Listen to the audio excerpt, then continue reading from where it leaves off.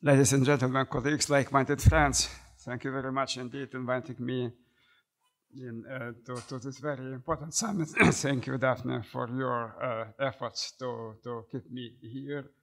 Okay, and you know, my topic is, from my point of view, is very timely, because we all know very well that political will is a very ephemeral question. What does it mean, political will?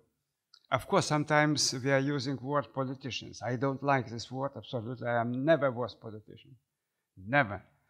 I was medical doctor, I am historian, I am active citizen, like Mariano presented active citizenship. I am European citizen, and it's my obligation to be active, to be together, and of course to create some, critical mass of opinions, and to say in which direction we all should go. But I don't like the word politician. So for me, it means nothing, absolutely. But look, how it was important to face big and dramatic challenge, COVID pandemic. Because it really helped us to understand what does it mean to mobilize political will. Mobilize. Let me go now step by step explaining what does it mean, because the topic is exactly what have we learned from the pandemic. And my big thanks to the pandemic, because we learned very much. Despite of pain, despite of losses, despite of a lot of premature deaths. But let's start with first slide. You know all very well, simple word, universal health coverage. Okay? From epidemiological point of view, from medical point of view, we know very well.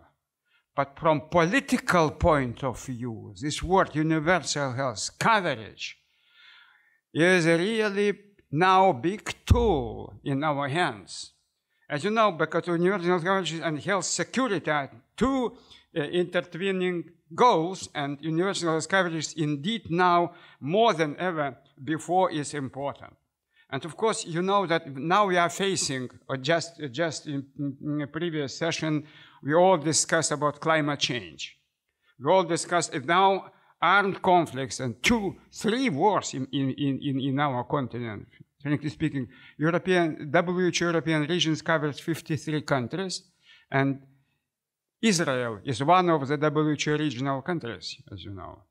Of course, Palestine is, if in the future, if should be two-state solution, maybe Palestine also will be in European region. But now we have Ukrainian war, we have Nagorno-Karabakh conflict, and we have Gaza. 3 terrible, terrible consequences. Of course, a lot of effort because of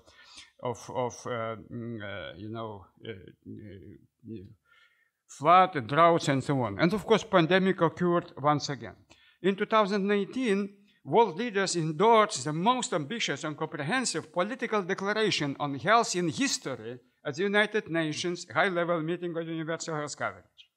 In 2019, committing for all people to have access to quality essential health services and quality safe, effective, affordable, and essential medicines, vaccines, diagnostics, and health technologies without experiencing financial hardship and without discrimination by 2030. Financial hardship is political one question. Of course, it's very big determinants when we are speaking about health determinants. Of course, also we proclaim that we need to achieve those goals in 2030. Now we have 2023. We have only 7 years. Who is responsible to achieve those final goals enshrined in Universal Health Coverage Declaration? Politicians. Politicians, yes. It means that political will now play a very important game implementing promises. And of course, building on 2019 political commitment to universal health coverage, world leaders have a unique opportunity to reinvigorate progress towards delivering health for all if they take urgent actions for implementation and accountability. And you know, in September, at United Nations level, we had 3 excellent summits. First time in the history of United Nations. 3 summits about crisis preparedness and response, about universal health coverage, and about TB. Now, let's see what can we do by making sustainable investments in health sectors, including investment into immunization agendas, prioritizing a primary health care approach, properly resourcing and protecting health and care workers, and working with communities, civil society, and private sector leaders can address the bottlenecks that are hampering progress towards universal health coverage and healthy security goals, while also promoting equity, gender equality, accountability, human rights, and economic prosperity. All those topics are political. Our medical society knows very well, but what about politics? Do they know it, and do they ready to implement this? Means we are speaking about political will. Let me go to the next old slide. You know very well, it's 1974. It's Marc Lalonde report, in Canadian member of Canadian government at the time. And such report shows very clearly that, you know, that health field concept covers human biology, environment, lifestyle, and healthcare organization. Now we are speaking about environment. Climate change is environment, yes? Human biology, we know very well, it's our body, yes? And of course, all issues were analyzed, and main outcome was that when we identify the present main causes of sickness and death in Canada, we find that they are rooted in the other 3 elements of the concept: human biology, environment, and lifestyle. Human biology is constant. It's not about political will. But environmental and lifestyle component directly it depends on political will. Because climate change also is about political will. How can we tackle, you know, our promises to reduce carbon emission? It's political will. How can we, you know, change lifestyle? It's also political will. And of course, regardless of progress, the call that prevention is better than cure in 2022 is as a high on political agenda, and it was in 1974. How many money we are investing in prevention in every country? I know statistics, you know, because I was commissioner. Not more than 3% of all investment. Not more. As is the best country, which invest 3-4% of all investments into prevention. But we know slogan, prevention is better than cure. Who is against? No one. But when we are asking politicians, are you ready to put such slogan into your financial plan and show how many money you are putting into prevention? This slogan is empty. Okay. Next one. We know very well those cardinal 6 approaches. Health in all policies approach. Prevention is better than cure approach. Holistic approach. One health concept, covering animal health, plant health, human health, and knowing that it is one health now as never can help us address many challenges around. It's holistic approach. Patient-centered integrated care approach, community-based approach, and leaving no one behind approach. Tell me, those approaches are covered by science, by evidence. No one is against. But what is about political will to introduce those approaches into reality, into all decisions? That is the question. Let's go. But because we are speaking about immunization, about life course immunization, it's my obligation to remind you a little bit about WHO, because European Program of Work, it was adopted in 2 years ago. And European Immunization Agenda 2030 is a main cornerstone in our WHO program. Immunization is one of the best buys in global health, a strong foundation of primary health care system, and an indisputable human right. It plays a crucial role in achieving, either directly or indirectly, 14 of 17 Sustainable Development Goals.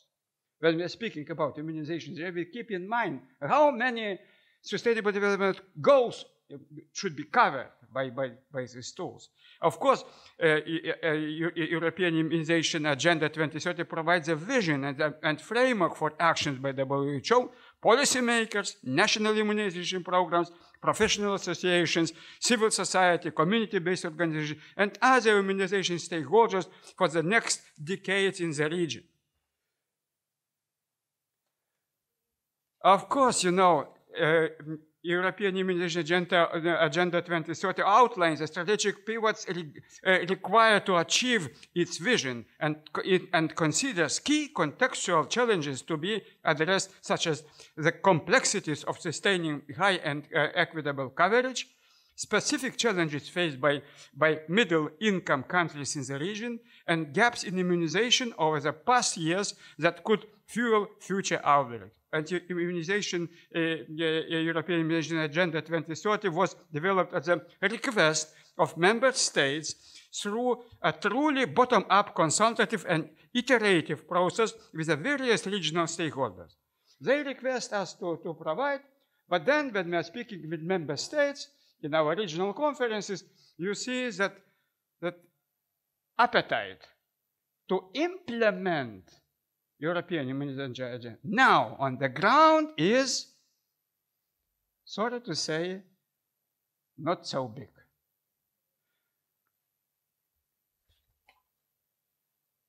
Of course, you know that immunization agenda, the vision is created on a world where everyone, everywhere, at every age, fully benefits from vaccines for good health and well-being. It's a concept. Absolutely. And of course, 3 impact goals. First, reduce mortality and morbidity caused by disease preventable through vaccination. Second, increase equitable access to new and existing vaccines for everyone regardless of age, identity, and geographic location. And third, strengthen primary health care and thereby contribute to achieving universal health coverage and sustainable development. And at European Union, we also should speak about, because now I am going from WHO to EU. EU actions to strengthen cooperation against vaccine-preventable disease were presented yesterday. I only can touch some points. In 2018, at that time I was in the European Commission in 2018. The European Commission communication and European Union Council recommendation on strengthening cooperation against vaccine-preventable diseases led to a range of EU actions outlined in the Commission implementation roadmap, focused on strengthening vaccination policies and programs, following declines in vaccination coverage and new disease outbreaks in some European countries. A key aim of the policy initiative was to strengthen vaccination uptake. In 2018, it was such an important goal. The inherently cross-border character of vaccine-preventable diseases, alongside the free movement of people within the EU single market, means that adult immunization sits squarely within the remit of EU action as defined by Article 168 of Treaty on the Functioning of the EU. And of course, you know, important actions that resulted from the communication and Council recommendations, that EU joint action on vaccination, the aim of which was to foster a sustainable cooperation between European countries and implement best practices in national vaccine policy in order to fight vaccine-preventable disease and improve population health. Please keep in mind, sustainable cooperation. Two words, sustainable cooperation. You know, Commission always is ready to help, but political will is coming from member states. Do member states have idea to develop their own sustainable cooperation? Please take me examples.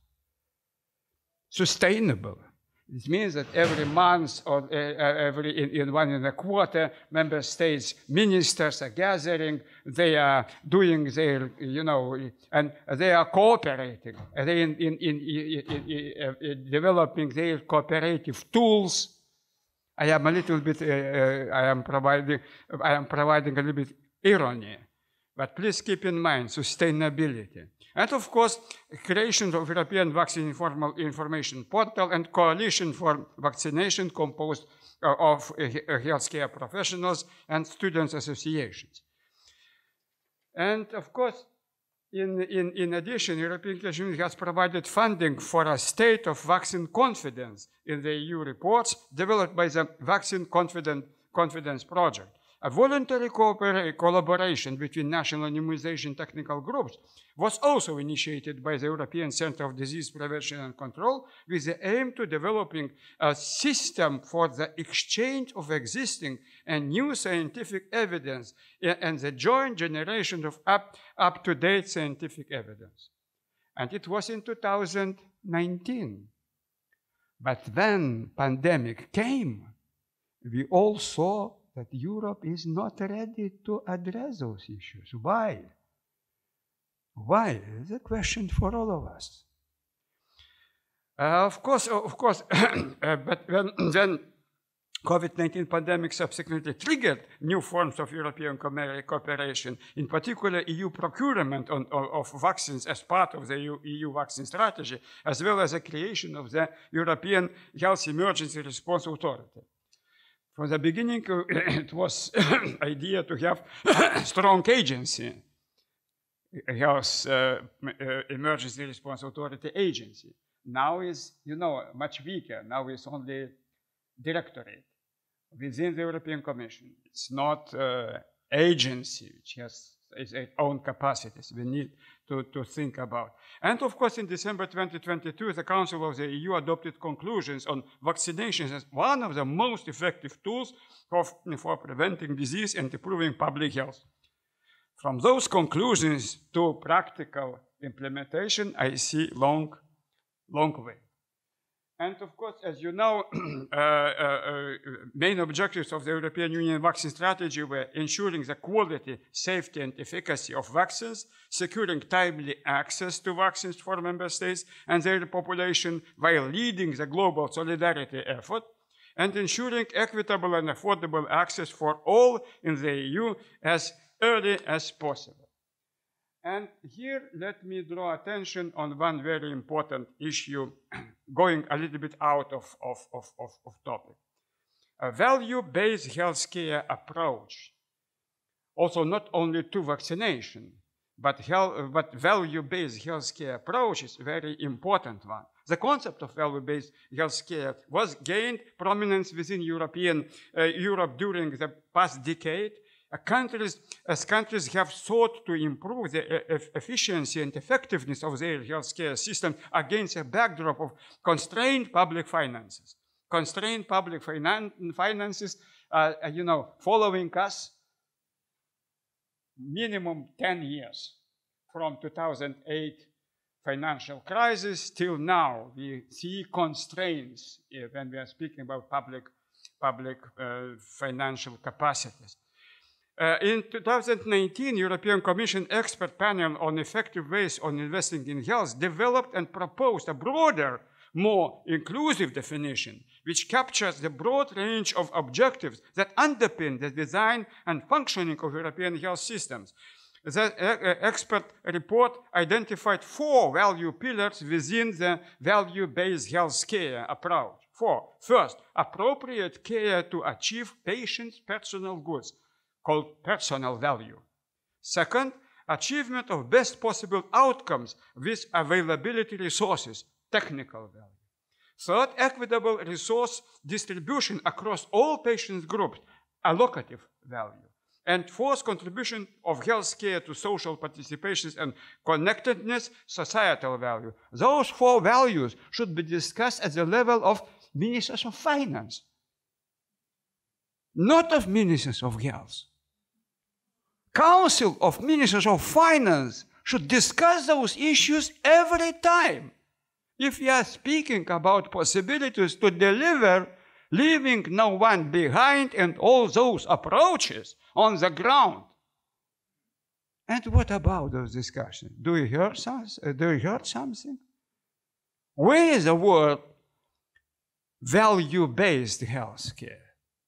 But it is because it is about economy of health, about sector which is so important to keep European Union strong on the arena. Guiding principles within this approach include access, equity, quality, and efficiency. Now I am trying to go a little bit to the next topic, because, as you know, some very initiative scientists, leading with Professor Walter Ricciardi, decided to establish mission board on vaccination, because as now you know that mission-driving initiatives, now we have 5 mission-driving initiatives. We have Europe is beating cancer, we have from farm to fork, we have healthy oceans, healthy seas, we have smart cities, and 5th one is, I don't remember which is farm, mission-driving initiative. And now is idea to develop new one, mission-driving initiative on vaccination in Europe. Why? Because reality shows that we need to see how can we achieve progress in some areas. The work of mission board on vaccine in Europe is informed by its mission temple, which seeks to make sense of the complex environment in which and through which decision-making in the vaccination occurs. At the base of the temple is research and understanding, which underpins all mission board vaccine initiative activities. The 4 pillars of the temple reflect key challenges as well as opportunities for the strengthening European immunization system, data and evidence for decision-making, beliefs, perceptions, and vaccine confidence, citizens' access to vaccines, convergence and alignment. The pediment of the temple captures the fundamental principle of equity, which can be simply defined as a principle of fairness, not only from a health, but also an economic and social perspective also. Equity is at the heart of the Sustainable Development Agenda, and including the objective of universal health coverage. And please look at this temple. Equity and in the pediment, and ground is research and understanding, and 4 pillars. We are now continue to develop our common consensus paper, and as you know, we can prepare it at the end of this year, and then now we have only draft, and then we will disseminate it, and once again trigger issues debating problems with vaccine mission-driving vaccine initiatives. We can do it. I am one of the members of this. Okay, let's go to the next topic.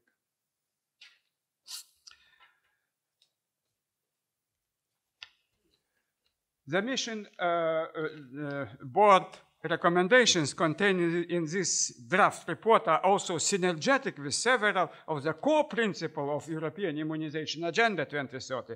In particular, that the implementation of European Immunization Agenda should be data-enabled, to inform evidence-based decision-making, monitor progress, and foster transparency and accountability. Equity-based, in particular, to reach unvaccinated and under-vaccinated populations. Innovation research-based through improved techniques to deliver vaccines and innovative ways of communicating about vaccines, and partnership-based, strengthen collaboration across the health sector and other sectors, and of course with active citizenship networks.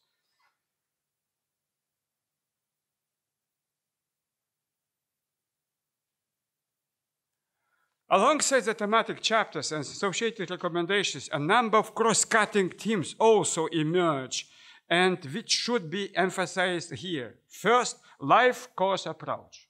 It is for you, for your alliance, very important. A life course approach to immunization is strategic priority of European Immunization Agenda 2030.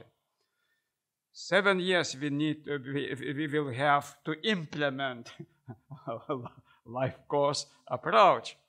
It requires a recognition that vaccination is an important health intervention with benefits to people at all stages, all life, including children, adolescents, and adults. Vaccination strategies and programs should embed life course immunization as a core principle. This in turn requires that national immunization technical advisory groups, which play a key role in the decision-making process of vaccination, are equipped with the appropriate expertise vaccination across the life course. And in line with this approach, as recommended in our draft calls for development a core calendar for adults immunization in European countries, as just Professor Sonis mentioned yesterday about possibilities to have core calendar. Of course, second, sustainable immunization financing. This report emphasizes addressing the challenges and sizing the opportunities, identifying by our board will require additional resources, financial, human, and technical.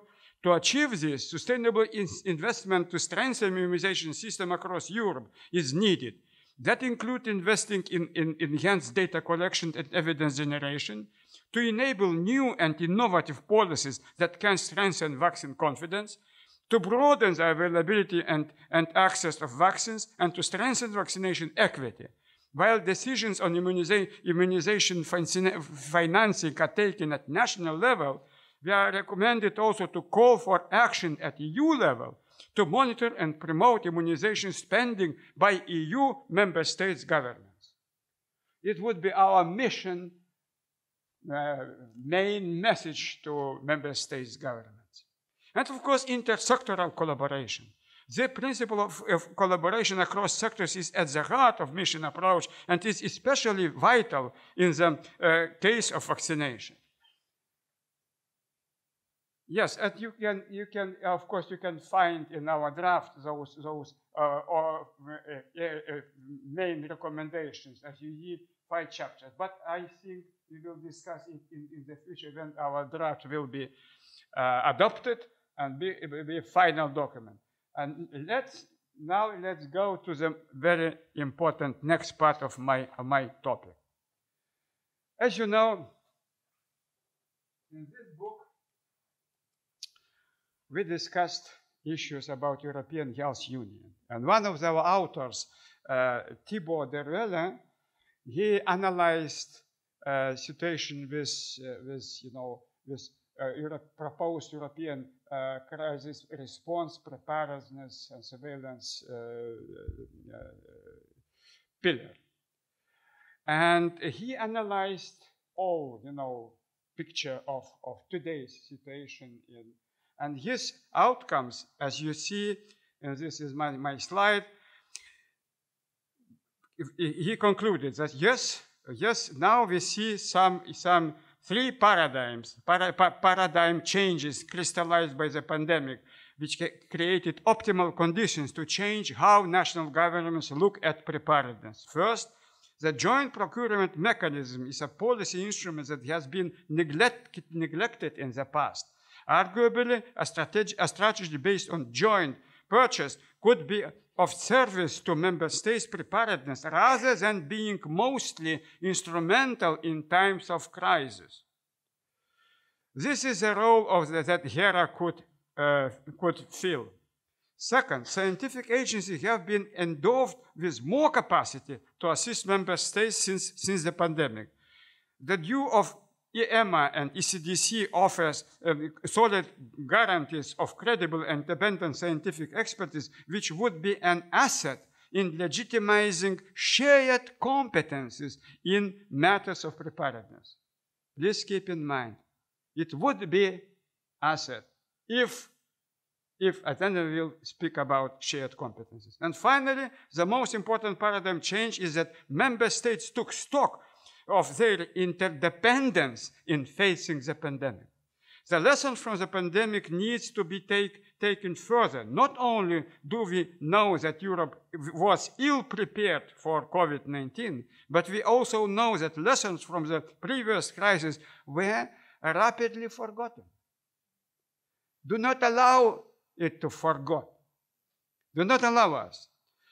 And of course, you know that this objective is within Europeans' reach, especially at the EU and at member states level, investing in the production chain of preparedness instruments, and also to think about shared competences. We discussed a little bit about legal basis on which we are all obliged to work. Health in the European policy. Here you can see all legal points which are very important to all of us. Of course, EU member states are committed to health via the Constitution of World Health Organization, European treaties, European Charter for Fundamental Rights, and Sustainable Development Goals. The list of main legal provisions is as follows. Article 168 of the Treaty on the Functioning of the EU states that a high level of human health protection shall be ensured in the definition and implementation of all Union policies and activities. This article is in the Treaty on the Functioning of the EU, but not in the Treaty of the European Union, not in the basic treaty. It's only about functioning. And please keep in mind, I will tell you what does it mean. Of course, I do not repeat Charter of Fundamental Rights, especially Article 35, which states that everyone has the right of access to preventive health care and the right to benefit from medical treatment under the conditions established by national laws and practices. By national laws and practices. But you know the Charter of Fundamental Rights is only additional charter to the main treaties. And not all EU countries ratified such charter. You know that. It means that it is like to say additional.